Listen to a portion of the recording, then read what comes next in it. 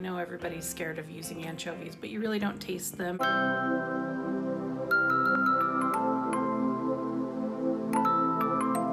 Hi everyone. My car has been in the shop, so I didn't get to do this yesterday because I was dealing with car issues. Hooray! So fun. Today I'm planning to make the Alison shallot pasta. I cut up my shallots, and you really want to shave them kind of thin if you can. Then I prepped some sweet onions because the other thing I'm planning to make today is a French onion soup grilled cheese on egg bread, French toast. I'm gonna make a savory French toast that's also like French onion soup inspired.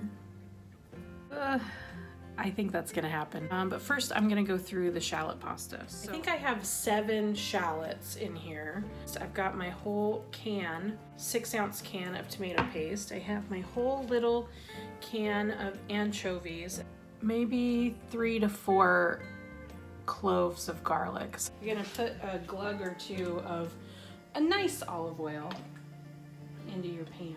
Once we've got the oil heated up, we're going to add our shallots to it.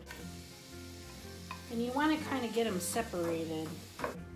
The frying of the shallots took about 15 minutes in total.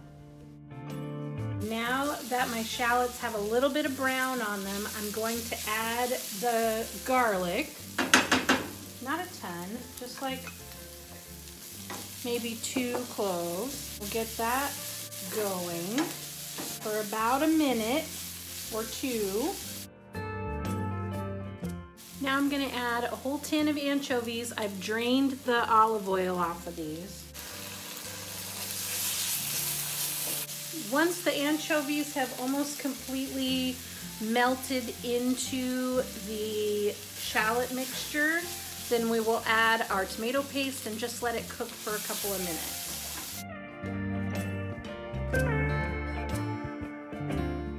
You really have to feel this one out.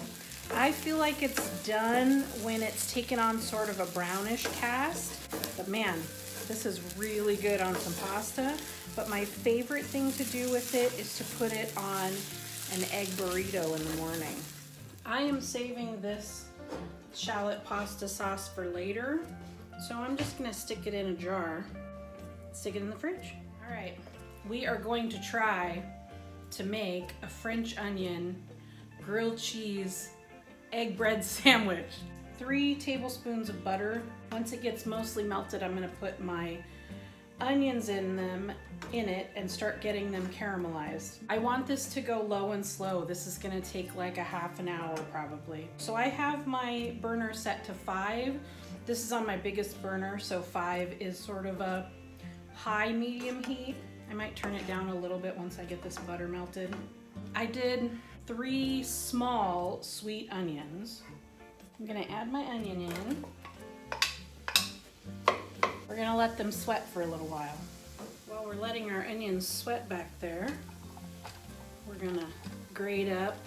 This is just some Monterey Jack cheese that I happen to have in my house. Let's get the eggs ready. Karen Russell, thank you for the eggs. This is a savory dish, so I am going to add some salt and some pepper to these eggs. And just a baby dollop of heavy whipping cream. My onions are nearly done caramelizing, so I'm gonna add all of the rest of my garlic in here. And we'll cook that for about 1.5 to 2 minutes.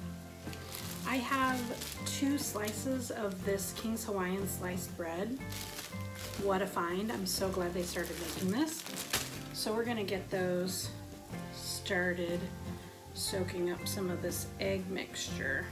We're gonna take our onions out of the pan, and we'll get the pan ready for the egg toast to go in. In we're going to our pan with our butter. This is the same pan that we did the onions in. I kind of wanted all of that oniony flavor to be there for when the egg toast slices go in. I've turned the heat up considerably.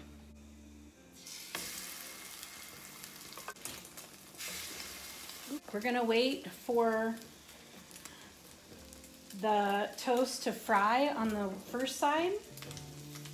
Then once we flip it over, we're gonna put our cheese and our onions straight onto it. I don't know if this is going to work.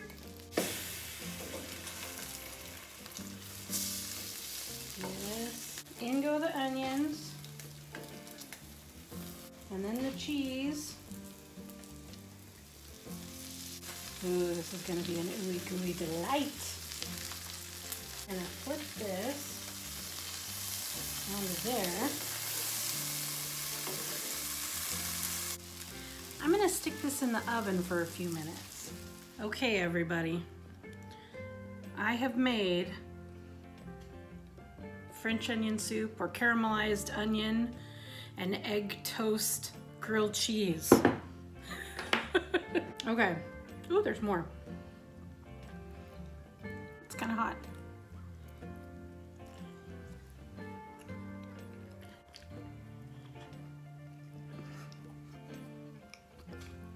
That is delicious. It's kind of hard for that to not be delicious with all this cheese. Look at that. Ooh, and those caramelized onions. I don't know if I can ever top that. I don't know if I can ever make anything that is better than that. So after you caramelize the onions and you've got your egg bread ready and your cheese, put your oven at 350.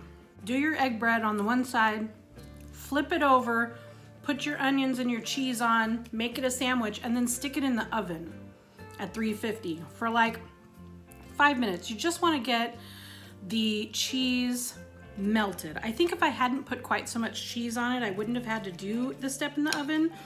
But if I hadn't put as much cheese on it, it wouldn't be this beautiful. I'm gonna go now so I can finish this.